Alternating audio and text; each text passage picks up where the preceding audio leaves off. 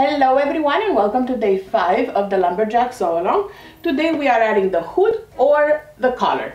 I'm doing the collar because I find the hood to be a little easier. So I wanted to show in the video an option that's a little more difficult. If you're doing the hood, you're stitching first the crown of the hood, both the lining and the main, right sides together. Then you're putting them together, right sides together and stitching the front opening of the hood. Turn, top stitch, and simply add to the collar and finish with a single fold bias tape. Super easy, super easy. So let's do the collar, which is what I feel scares more people.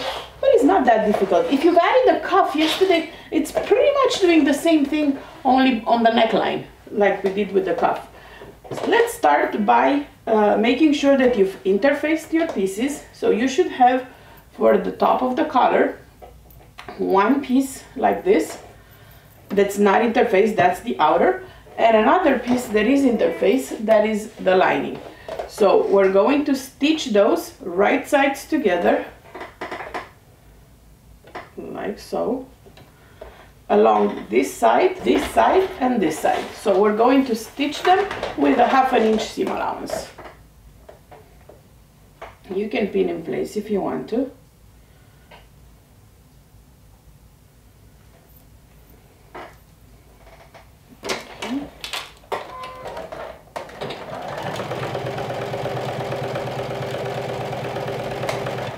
This creates the part of the collar that folds over.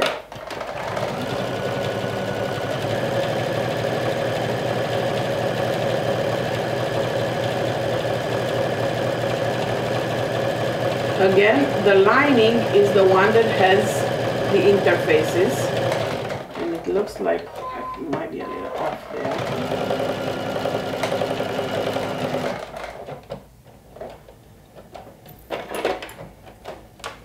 We're going to trim the seam allowance and the corners, like diagonally, all the way around to reduce the bulk, and we're going to fold over and press.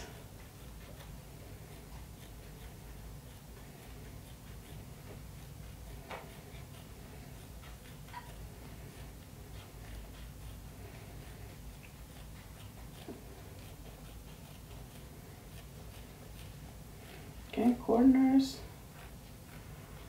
and there we go.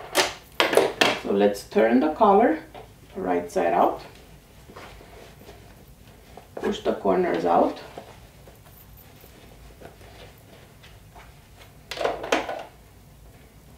and run it along the seams.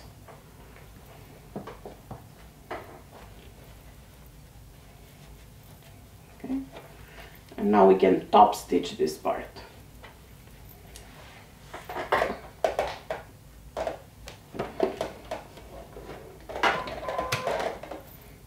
Okay.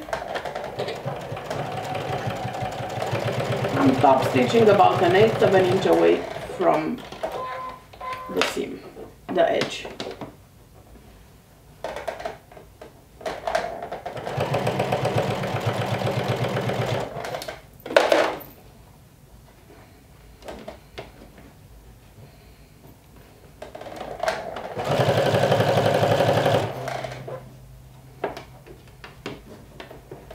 If I press this, it would be easier. So I encourage you to press your collar after you turn it right side out, and then top stitch it.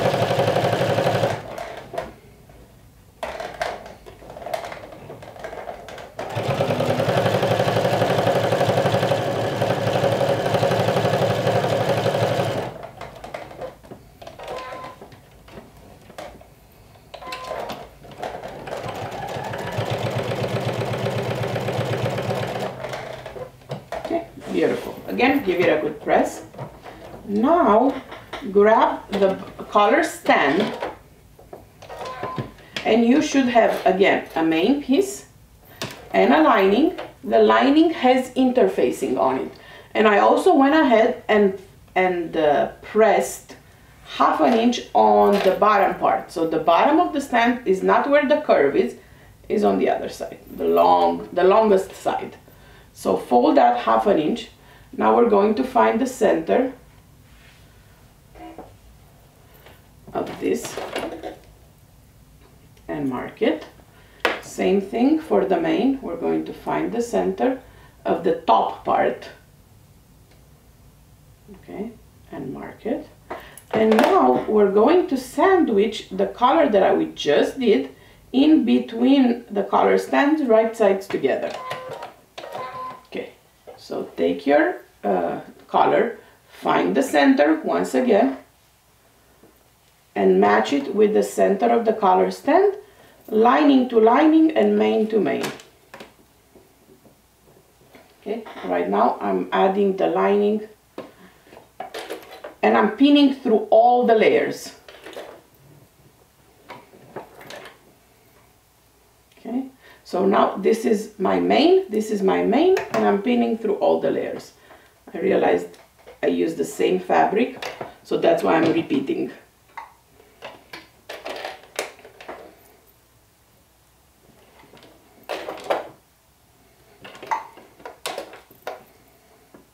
Okay, so this is pinned. You should have excess here on the side. Now take your lining, the one that has the interfacing on, match the center, again, right sides together, like so. So now on this side, your lining of the collar is matching the lining of the collar stand. And pin in place, and we're going to stitch all around with a half an inch seam allowance. And here you're going to pin all the way, including the curve here, and you're going to keep this folded, just like we did yesterday for the cuff, remember? So we keep that folded and pin with it folded.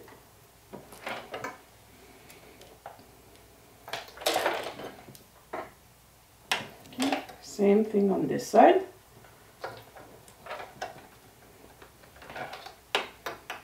Okay. So now we have a sandwich of the two collar stands and the actual collar in between, right sides together, and we're going to stitch all around the curve with a half an inch seam allowance, stitching over this side fold.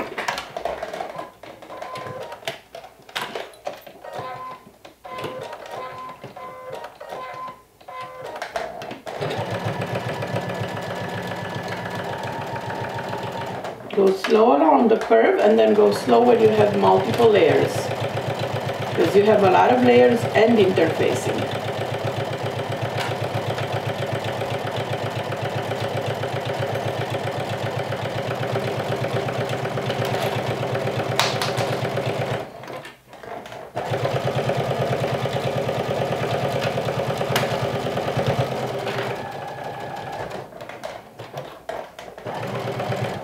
Okay, go slow at the curve, make sure that you have a nice smooth curve, not edgy. Like here, see, it veered off a little bit, so that's not a smooth curve. I'm going to restitch a little bit there to make sure that my curve is nice and pretty.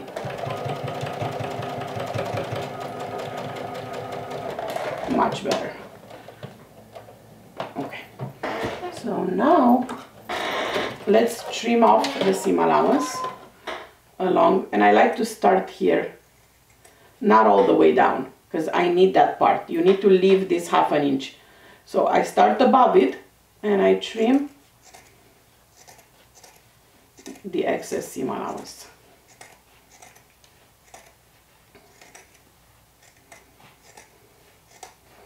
You can use pinking shears for this to reduce bulk.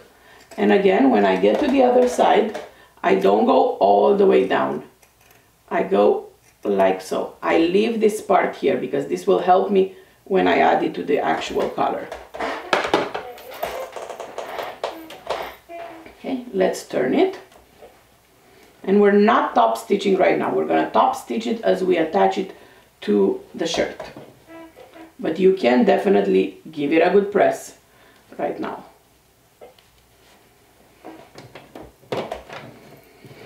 Let me do a little finger press here. since we're not top stitching quite yet. Okay, the curve is nice. So now what we want to do is find the center of the bottom right here of the raw edge.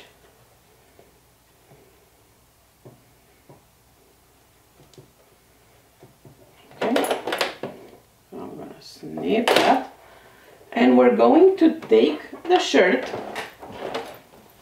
mark the center of the back neckline the same way, and we're going to work with both yokes at the same time. And if you're doing the lined option, again, remember yesterday I said now you're treating the piece as one thing. So you're working with all the layers at the same time. So this is my center back. I'm going to match this to this and pin all around.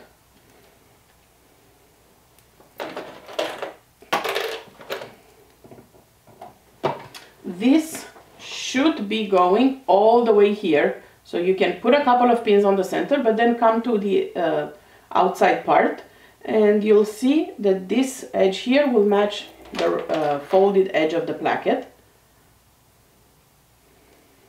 And again, we're only pinning, see, it's 1-to-1 ratio. We're only pinning the main one, not the part that is interfaced, only the main. Just like we did for the cuffs yesterday.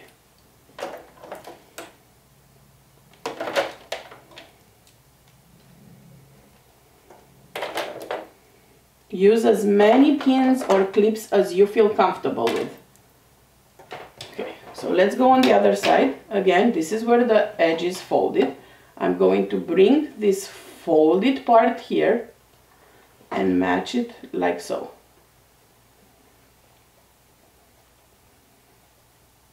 Okay, with the edge. And I need more.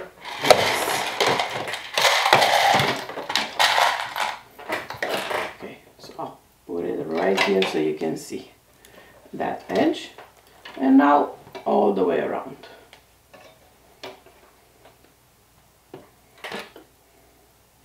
If you followed the pattern and the correct seam allowances, this is 1-to-1 ratio.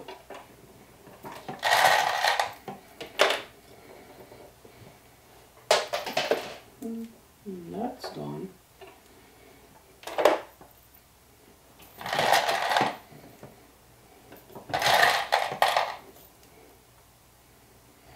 Okay, now your collar is pinned in place with only the main part to the shirt. Okay, so let's stitch this with a 1/2 inch seam allowance. Again, only through the main, just like we did for the cuff yesterday.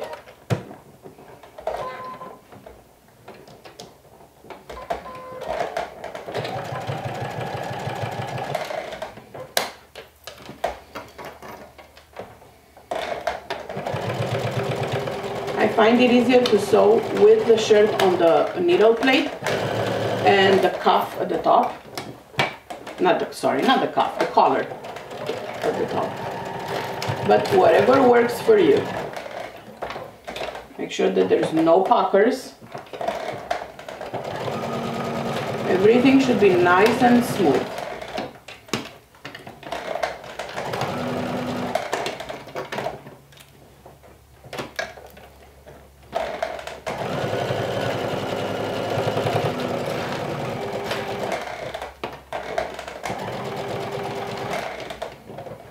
And again, when we get to the other side, we're not going to stitch through the lining, only on the... Let's see if I can show you a close-up.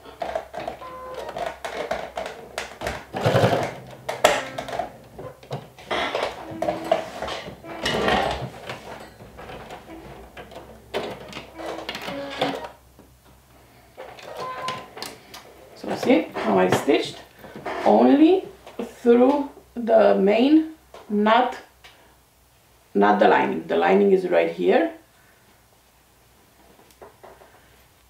So now We're going to fold this over and see how nicely it just all folds right into place. And we're going to enclose the cuff. Oh, I keep saying cuff. Enclose the collar in there, the raw edge. So there will be no raw edge, and it's all flashed beautifully on this side. See how beautiful is flashed here? So put the seam allowance in there. If you see that it's a little too bulky, don't be afraid to trim just a little corner, not all the way down, but just a little corner of the seam allowance, so you reduce some of the bulk. So we're going to fold that over. I'll put a clip right there, like so. And we're going to use actual pins for the rest, because your seam allowance will go up, okay? And you're going to bring the folded edge down like so and enclose everything.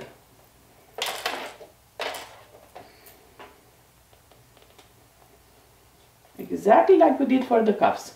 Same thing on the other side. Let me just remove a little bit of the excess here, bulk. So we're bringing the shirt seam allowance into the collar stand, like so, and pin it in place.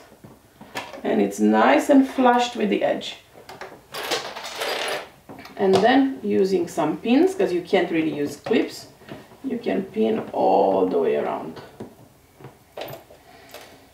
Or you can use some double-sided tape if you have to hold this down, whatever you have handy. That's it. This will enclose your raw edge and give it a beautiful finish on the inside.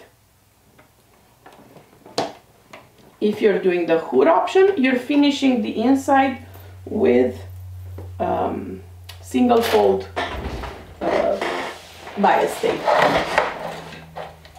And I encourage you to get those pre-made from craft stores, then make your own. It's I don't think it's worth the time, to be honest with you, to make your own bias tape.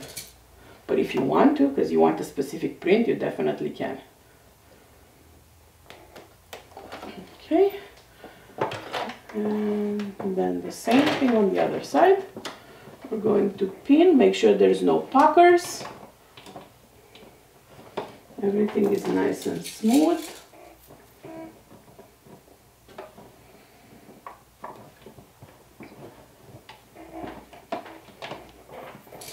And this is the last stitching we're doing today. Tomorrow we're hemming the bottom and adding whatever closures you prefer, buttons, snaps.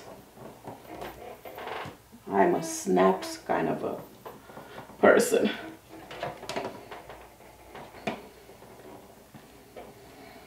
Okay, so this is the collar pinned. Now we're going to go and sew all around the collar stand, all the way around. So this will top stitch everything.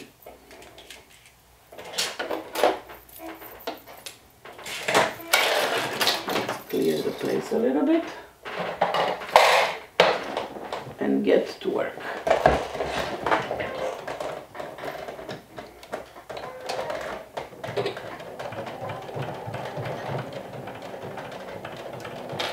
Okay, go slow. Make sure there is no puckers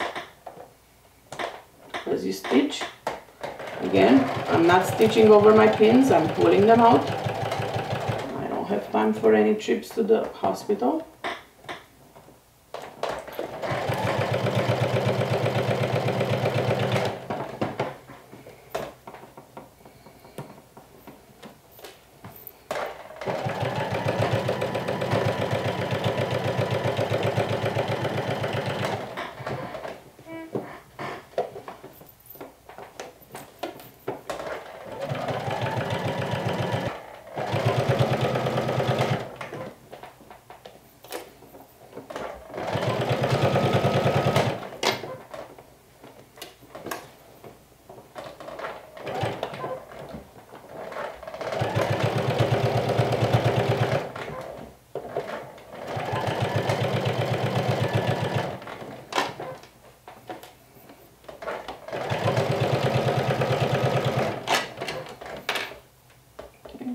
finish the collar, the bottom part of the collar stand, you're going to pivot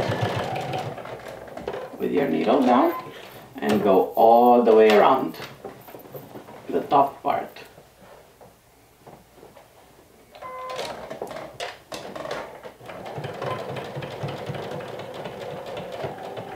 Go slow on the curve.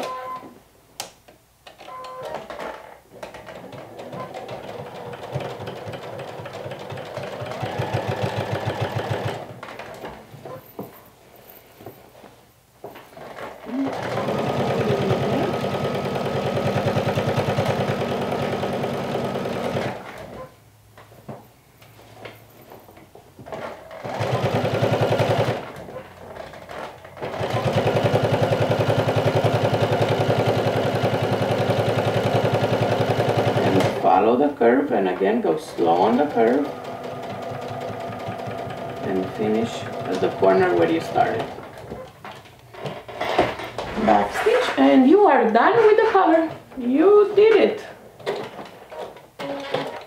You made the shirt collar that looks beautiful, that looks neatly finished. Let's trim the threads. And admire the work. I know a lot of people are afraid of button-up shirts because of the collars. But see, it's not difficult. See how nicely it flushes here? As long as you follow the seam allowance, everything will look beautiful. Okay, so give it a good press. Snap a picture of your beautiful collar or hood and post it in the day 5 photo of the sew along album. That will be your check-in for today. Come back here on the blog and on the YouTube channel for our final steps when we'll be hemming the shirt and adding our closures. I'll talk to you soon. Bye!